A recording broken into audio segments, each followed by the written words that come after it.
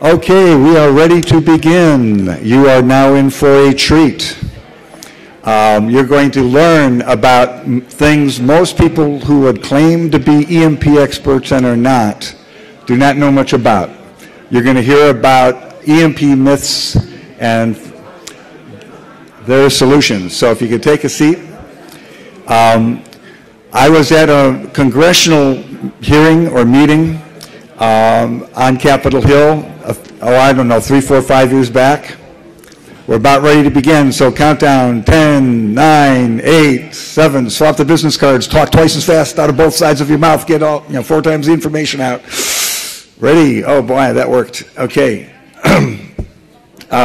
So I was at a meeting with some high-level folks, and I certainly wasn't one of them. And I was in the room, and Dr. William Graham, who's, heads the EMP Commission, was walking out, and he didn't know me from Adam.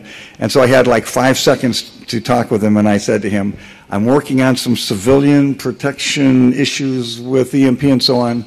If I wanted the best guy in the world, who would I go get a hold of? And he just told me, you got to get a hold of the next speaker. Because he used to run these programs, when he was running, these programs in the country, and he said, and he's in Virginia. He told me the smallest bit of information about him, but it was just barely enough I could hunt him down. And now I've gotten to know Dr. George Baker. He used to run a lot of, among other things, running a lot of the programs for the U.S. government, anything to do with EMP, pretty much. So he understands the technology, the procurement issues, where things stand. He can't even say it carefully enough. Some of the major standards on EMP are things that he either developed primarily on his own or with other people's help. So he has had a hand in most of this over many years. I would hope he could take a moment just to tell us how that all got started and then go right into his next presentation on some common misperceptions about EMP. Dr. George Baker.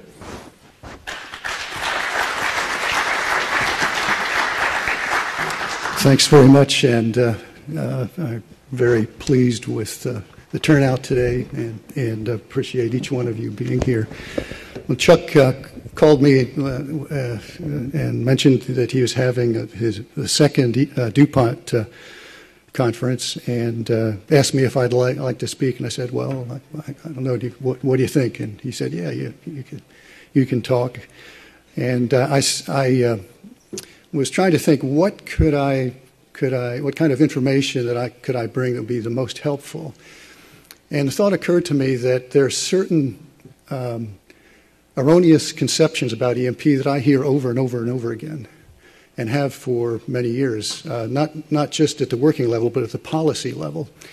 And misconceptions that at their worst or at their best are causing people to do the wrong thing in order to be prepared, and at the worst, causing people not to take action when action is possible and affordable. And so what I'm going to do, and this is not an exhaustive list. In the 15 minutes I have, I'm going to try to cover 7 of what I believe are the, if not important, they may be the most important misperceptions. And I hope that this will have some effect and an encouraging effect on our efforts to protect ourselves and to be prepared. Some of the effects, the misperceptions, fall into the category of hyperbole, and others just the opposite, misperceptions that tend to reduce or eliminate the threat incorrectly. And so what I'm going to try to do is draw a happy medium here. All right, so if I can figure out how to use this, is an Apple computer, and I'm definitely not an Apple person. Okay, so here are the 7, and you can read those. And I have a chart on each one of these. First is that you need really big weapons to have an effect, so that we really only need to worry about an attack from the former Soviet Union or China. That's incorrect. That it will burn out every exposed electronic system. I'll explain why that's not correct. That the effects will be very limited. I hear this a lot in policy circles, that the effects will be limited to sort of nuisance-type upset effects. Also incorrect. that the costs are prohibitive, that is a gross exaggeration, that E1 is not really a concern with reference to power grid. The prompt part of the EMP is not a concern. We don't need to worry about the late time geomagnetic disturbances or magnetohydrodynamic effects. Incorrect. That fiber optic lines are by their design invulnerable to EMP. Not correct. And that ground burst EMP effects are really not something we need to worry about because they're dwarfed by the hard kill blast thermal radiation effects. Not correct.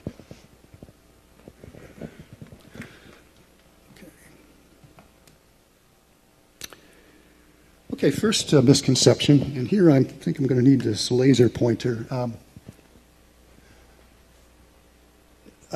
It turns out that low-yield weapons, and I'm talking about weapons in the 10 kiloton range, if they are detonated at low altitudes, something around 60 to 70, 75 kilometers, you'll notice that the peak EMP field on the ground is really in the same range as megaton class weapons.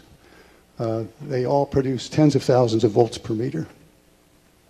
Now, it is true that for the high-yield weapons that you can raise the height of burst much higher and get big fields in the ground. With the low-yield weapons, you have to have them pretty close to the ground.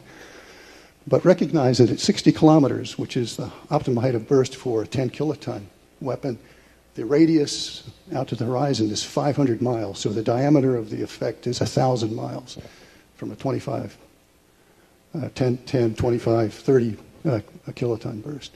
And the other little monograph I have here is the peak field on the ground in kV per meter and the maximum short circuit current, which ranges in the thousands of amps, and the maximum open circuit voltage that you would get on an overhead line or a ground right on the surface. Again, even with the low yield weapons, you're getting voltages approaching a megavolt on overhead lines. Okay.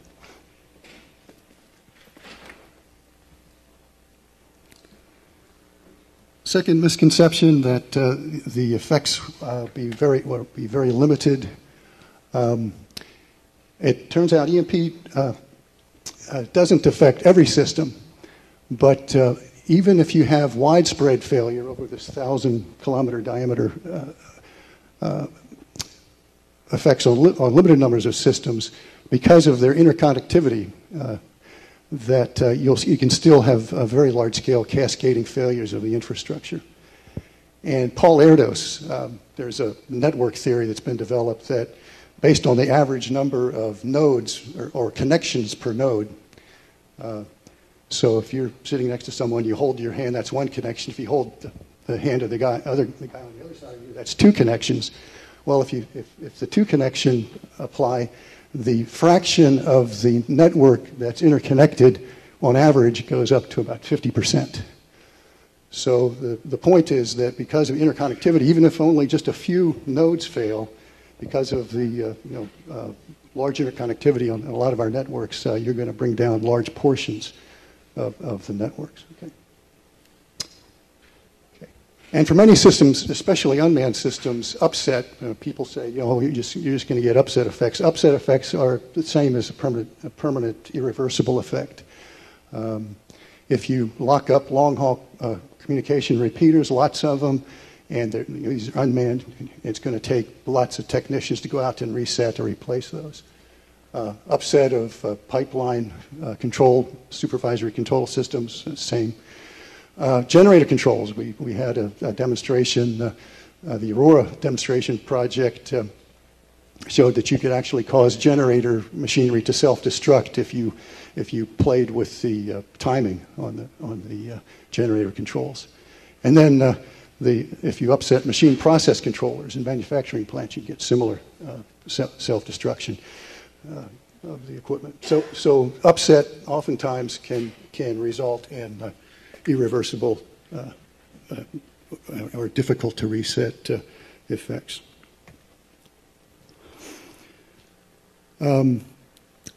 Protection of our critical national national infrastructure would cost a large amount. Well, there's been a lot of recent, just over the last year or so, cost studies and risk studies, and we find that of the 14 critical infrastructure sectors, I'm not counting key assets in this list, that EMP risk is highest for long line systems, the electric power grid and telecommunications grid. So if we focused our attention on those particular infrastructures, those two infrastructures, there would be a very big benefit and also big cost savings. Electric power grid alone, in fact, I would argue that if we protected only the electric power grid, that would be in and of itself worth doing just by itself. Because of the bipolar nature of the failure, it fails fast and hard over very large regions, and it's most necessary, as we've heard today in many of the talks, for sustaining life of the civilian populace. And then if we protect the components most difficult to replace, that buys very valuable time. So if we were to protect the transformers, these very large transformers, that would be worth in itself. So I'm sort of whittling the problem down to something that I think is very manageable from a cost and feasibility standpoint. The high voltage transformer protection unit cost estimates have come in something around $250,000. And we're actually also finding that you don't have to protect every transformer. You can protect multiple transformers with these devices, single ones of these devices. And if there's something in the order of 300 to 3,000 of these, you're talking about costs in the single-digit billions of dollars. SCADA system protection, obviously SCADA systems will be vulnerable to E1, but you have availability of replacement parts, unlike the big transformers, and they're relatively easy to repair. The protection of costs for the heavy-duty grid components, there's been some amortization studies, and it would raise our individual utility rates with pennies per month, so not a big expense. There's a misconception that only late time, the EMP, E3, and not the prompt EMP will damage the transformers, these major grid components. There's been very little test data. The only test data I could find was an Oak Ridge study of 20 distribution, 7.2 kilovolt distribution transformers, and the E1, they injected a E1-like current into these transformers and found that there was permanent damage due to turn-to-turn flashover and primary to secondary flashover. And there's it's an eye chart, but the data is there. And Chuck, we will have these charts available for people. Okay. Also, a good news side that the transformers they tested with direct-mounted lightning surge arresters were not damaged. So the message there is it may be that in cases where you have lightning protection on the transformer, lightning protection will suffice against the prompt EMP. Now we need similar tests. This has been alluded to earlier in the day, but we need similar tests of the high voltage transformers.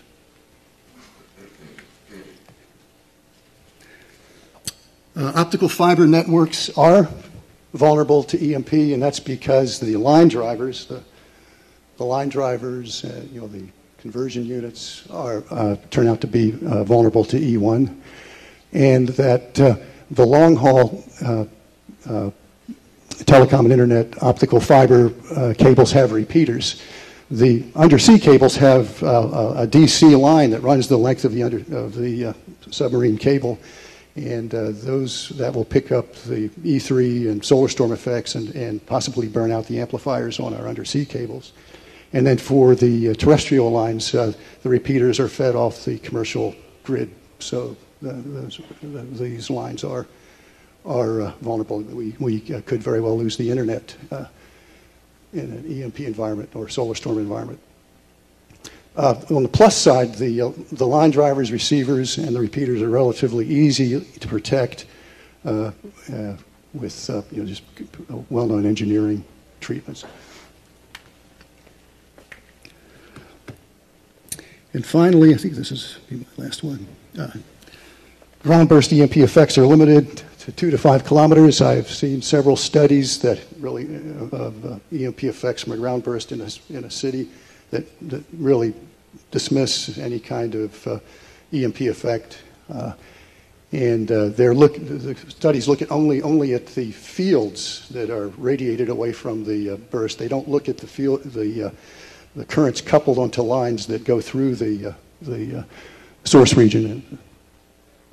So it turns out that ground bursts do couple very large currents to long lines that run through the source region. The source region is the ionized region around the burst that extends roughly 2 to 4 kilometers away from the burst. And you can have destructive source region EMP effects on power and long power and communication lines, systems connected to those lines, and that extend significantly beyond the blast, thermal, and radiation region. I've got a plot of a 10 kiloton, the current on a 10 kiloton, 20 kilometers down the line that goes through the source region of a 10 kiloton burst. And you notice that the field hangs up around 2,000 amps, but it lasts for multiple milliseconds. So it's a long pulse. It's not fast. So that long pulse is due to the neutron effect, and then there's a short pulse associated with the gamma fields. But these currents persist to tens of kilometers from the burst. For a megaton class burst, you're going to have at 20 kilometers, you will have 150,000 amps, so that order at 20 kilometers. And so for larger yield bursts, you're talking things that may propagate even beyond the city. Again, there's more study that is required here, but you're not talking about something that's just going to be limited to a couple of kilometers. You're talking about the EMP effects that could take out the power grid and long line grid over a city or even larger regions. So that's my that's the message, and I'm happy to take questions if you have them. Sure. Do I see hands? While we're getting on, if out of all the others, while others are going to be, here comes someone. While he's walking down, tell us what the number 8 would be. Is there another one that you'd want to come up with just off the top of your head while he's coming down with Fred? Going, almost gone. Well, one of the things I really don't want to get into it because but there's a lot of misunderstanding about the high altitude burst effects on satellites. Right. Very good. Here's a question. Repeated mention of certain numbers of amps and volts generated in metal from these EMPs. I'm having a difficult time translating that into what I would see. How that translates to what an individual would see. Is the part one is this voltage is because a long line is exposed. Is that correct? How about if it's that kind of enormous power? How about the voltage that someone might pick up by touching their car? It's metal. Yeah, the rule is the longer we measure these threads in volts per meter. So the longer the piece of metal, the bigger the energy. But I've seen enormous numbers even in per meter. 1 meter is nothing. 1 meter is not. You need the long lines in order to integrate. But there's still voltages I've seen mentioned, thousands of volts per meter. So if a meter can generate thousands of volts, so what would this translate to an individual who might be handling some, a piece of metal, piece of wire? You might have also remember this is a width of these pulses are measured in billionths of a second. Okay. So you might have some sensation, but there probably would not be enough energy. So people are not going to be getting electrocuted from this. Yeah. Okay. Now, if you're touching one of these long lines, all bets are off. How about a fence? How big does it have to be before you're going to see interaction? If the fence is not well grounded, You're going to get it. you might get a shot. Huh. Okay. Thank you. and with integrated circuits. And in fact, your students and others at Frostburg had done some somewhat related testing, taking a taser to a wire and see what would happen to the computer plugged in. What happened in that case, and what's the tie-in between the two? Yeah, I had a student project where I got just a whole raft of surplus computers from our computer science department at James Madison University, and we tased them, and we were able to burn out it was interesting. Another misconception is EMP probably is going to interfere with the signal line electronics more than the power electronics. With the tasers, direct inject the computers, it was the power supplies that most often burned out. So that was an unexpected result. Sir, Master Sergeant John Huddleston, Critical Infrastructure Protection. I may have missed it, but your second one, EMP will burn out every exposed electronic systems. Did I miss that one? And I didn't see it, but I didn't know if we were going to talk about it later. But I'm interested in that one, and that was in your lead-in, so that you were going to talk about it later. That's right. I think that somehow this skipped that chart, and I'm not. I'm just. This thing seems to be locked up at present. I know several questions have been asked about that. Yeah. Again, it turns out that systems that are smaller, self-contained, have their own internal power supplies. Oftentimes, when we did threat level testing in military systems, the systems did not fail. In fact, there's a tactical radio system. I remember we tested up to 400,000 volts per meter, and the system didn't fail. No effect. However, when we take the same radio systems that when they were buttoned up and just attached to a short whip antenna, and we started connecting them into radio wire integration networks, connecting them to a field wire and long lines, those same systems failed. And so, but the message is, the longer the line, the more, just as a rule of thumb, the more vulnerable systems are. So there are many systems. I suspect that your cell phone, just the cell phone, the little cell phone itself, probably would not fail in an EMP environment. But what will fail is the supporting network, the long line network that supports that. Phil Milmaster, ICF, great presentation. On the ground burst slide, which you happen to have up, 20 kilometers, in your estimate, how far further out would cascading effects on the grid propagate? Because you would have an instantaneous loss of load. Would it start tripping, and cascade out to a much wider area? I think maybe not for a 10 kiloton, but a 100 kiloton burst in the hundreds of kilotons. Probably, I would guess you might have effects out to 40 or 50 miles from the burst. Yeah. Now, there's more analysis that needs to be done. A lot of it depends upon the grid structure, the fan out. Because what happens is when the burst goes off, it charges up the atmosphere, and then the electrons in the atmosphere tend to return to the burst through the wires. So a lot of it depends on how many wires are out there. But it's not an easy problem to solve. We need to do some network modeling there. Last question. Going once, going twice.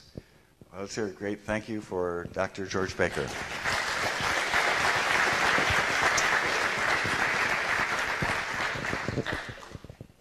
And in less than